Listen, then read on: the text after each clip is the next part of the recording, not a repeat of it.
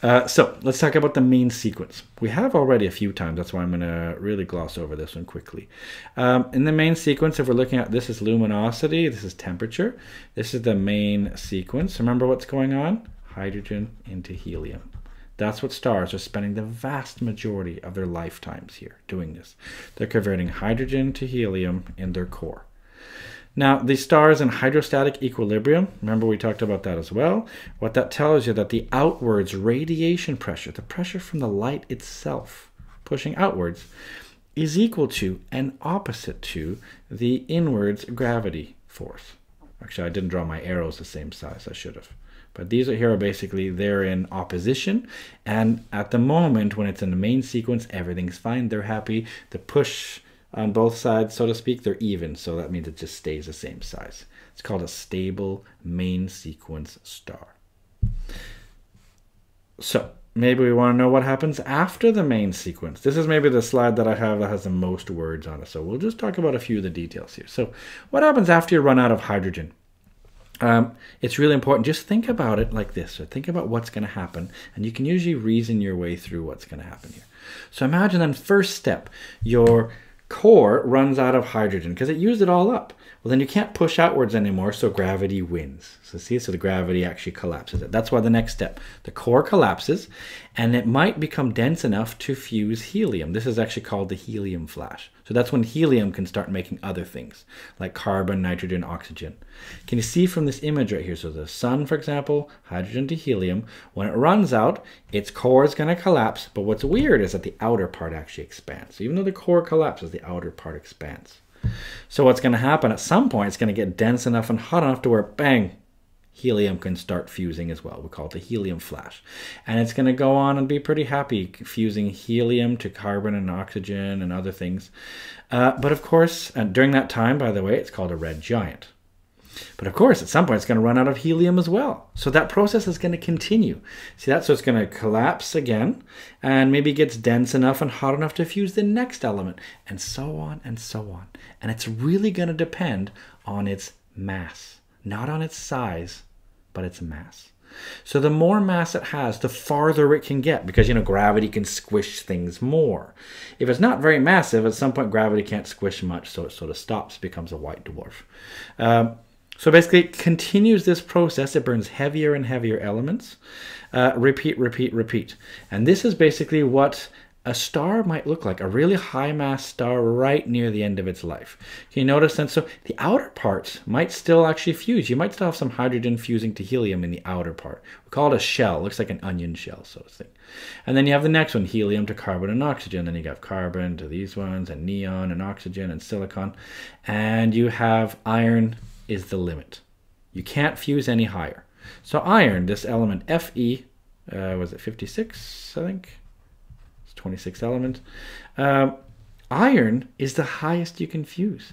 So no matter what kind of star you are, see these really high mass ones, they can go on and become these supergiants. They're probably going to be the ones to get this. Our own sun won't get this far. It'll get a few elements in maybe, and then it'll kind of just stop and fizzle out and become a white dwarf. So this is sort of what happens now. So the interesting part happens with iron. So I think that's maybe a good thing to talk about. So remember, after the main sequence, depending on the mass, it can go up to iron. It can't fuse any heavier. It collapses, just like I said. So let's look at this graph of binding energy per nucleon. And this is from the core subjects here. Do you remember this graph, this binding energy per nucleon graph? It goes kind of like this. It's not exact. There's a few spikes here, but it's mostly like this. And the peak is iron. Whoops, I should actually do it right here. The peak is iron 56 here. That's the peak. And what we say is that a nuclear process, it'll happen on its own, sort of naturally, if you go up in this binding energy per nucleon. Remember, binding energy, that's the energy that's released when you make a new element. So this binding energy per nucleon, if we divide it by the nucleon number, then we can sort of scale it properly. And it looks like this. So what we know is that as we go do natural reactions, they will happen if you go up on this graph. So from a left here, from like a light element, let's say like, you know, hydrogen, for example, maybe helium might be the next one. In order to go from hydrogen to helium, you know, you want to go up. That's why you fuse elements. That's why fusion is energetically favorable. What I mean by that is it goes up on this graph. Whereas if you're going to go up on this graph, you have to go left. You see that? Because if you went to the right, you go down on the graph. So that's why fission is energetically favorable here, because in order to go up on the graph, you have to go left, which means you got to go from heavier elements to lighter elements. And that's what fission is. Whereas here to go up, you got to go from lighter ones to heavier ones. That's why it's fusion. So, of course, what happens when you get to iron? Well, you can't fuse anything higher naturally, not on its own, not without some special cases. So because of that, then, it's kind of interesting because you might think, well, hold on. If you say that stars are making all the elements, we think they are, which is kind of amazing, isn't it? Just think about this. In your own body, what are you made of? You've got lots of elements making you, right? Those elements, we think we're literally made in a star. You know, when we say like we think you're made of star stuff, we mean that literally. We mean that you actually, your elements were made in a star. You might think, well, how did I get from the star to not in the star? The next step, a supernova explosion. If a star has iron in its core, it's going to blow up. And when it blows up, it's going to scatter those guts, the carbon and the nitrogen and the oxygen that makes up you, for example. That's going to be sent out, and maybe some of those leftovers make a new star. Maybe that blows up, and some of those leftovers made the Earth, and some of those leftovers were eaten by your mother when she had you in her belly, and that's literally how you came to be, atomically speaking, which is kind of amazing.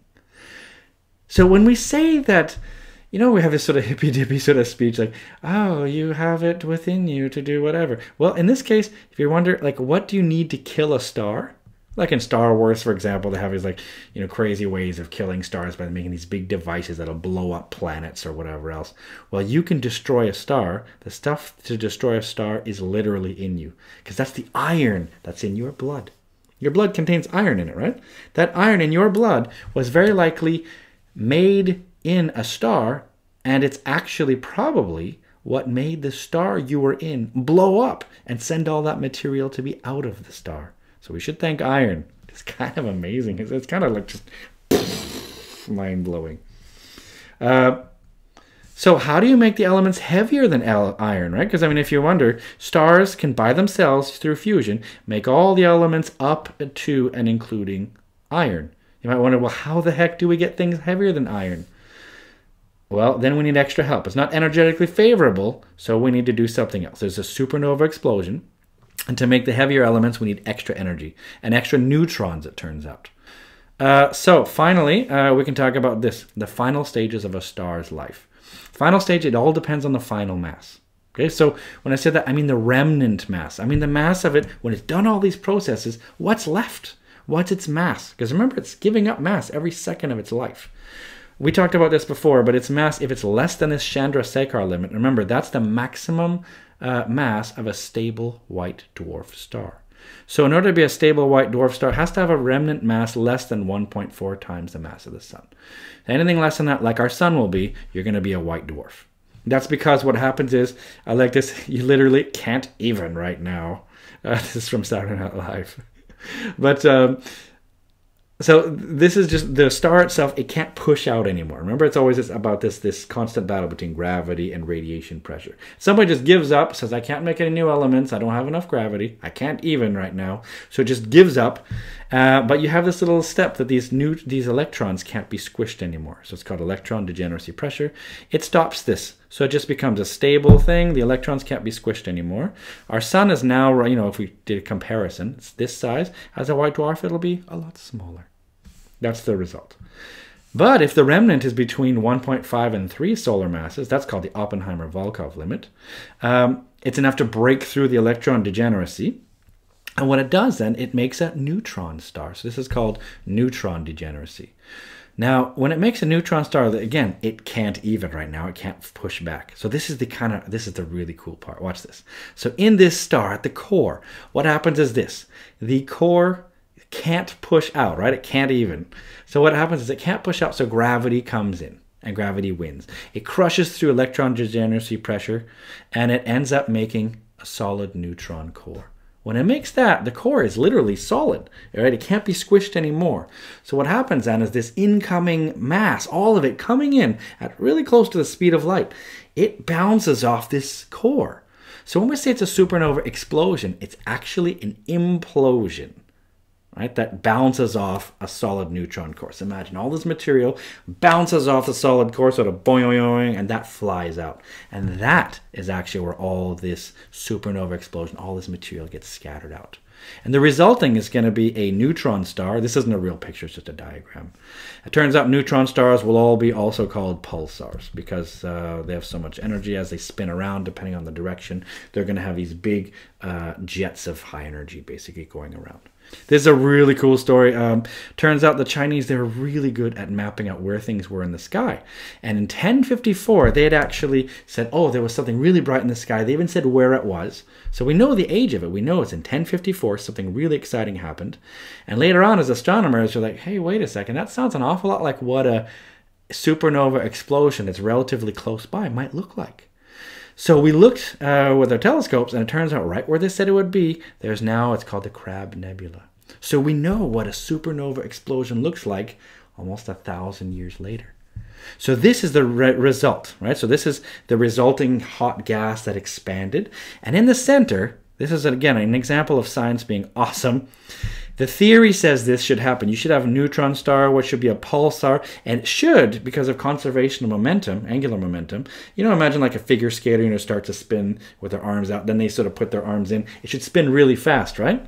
So they actually predicted that this thing right here should spin pretty fast, like a few times per second. Well, it turns out right in the center, and I can show you in a zoomed in version. So this, you know, see right around here? Now we're zooming in here. Do you see this weird blue arc? That's actually happening from some really crazy energetic particles being, you know, thrown out. But right around here, right where the tip of the arrow is, that's where they've actually found a neutron star, right where it should have been. And so that means it's a pulsar. And they actually caught its signal. It happens to be lined up where it actually, we're really lucky for that. And it rotates about 30 times a second. So it's like, it's really, really, really fast. That's how fast this thing spins. Isn't that an awesome example of science being right? Now, what happens if the remnant mass is bigger than 3 solar masses? We're not sure, but you get a black hole. You probably kind of break space, or at least space certainly warps in on itself and curves around. So you have enough mass to basically break through. You basically crush neutron degeneracy. It makes a black hole. This is a picture actually from the movie Interstellar. And basically what's really cool about it is they do really weird things. Because it's a black hole, I mean, not everything gets sucked into it. Things can actually have stable orbits around black holes. As long as you don't go too close. As long as you don't go within the event horizon, then you're never getting out. You can't even send for help because you can say help. Even your light signal would curve back in because even light can't escape. Turns out actually that's how we define it. But it turns out there's time difference from it. And if you've seen the movie Interstellar, there's a time difference. The closer you are to a black hole, the more differently time will tick for you compared to someone away. And so they sort of play with this idea. They go to this planet that's orbiting this black hole called Gargantua, I think it was. And, you know, like 1 hour on the planet, I think it was like, you know, a year somewhere else or something like that. It was a huge time difference. This is real stuff. It really does happen. But we're talking about the remnant. So the original star, it can be like, you know, 20 times the mass of the sun or something like that, right? I just mean the remnant. If the resulting, after it's done all its process, then it's this. It's always the remnant mass. That's important, okay? The remnant mass is this. They start off way heavier. Remember, they burn off mass every second of their lives. So when they're done, if they're roughly this, they'll do this. Is that kind of mind-blowing?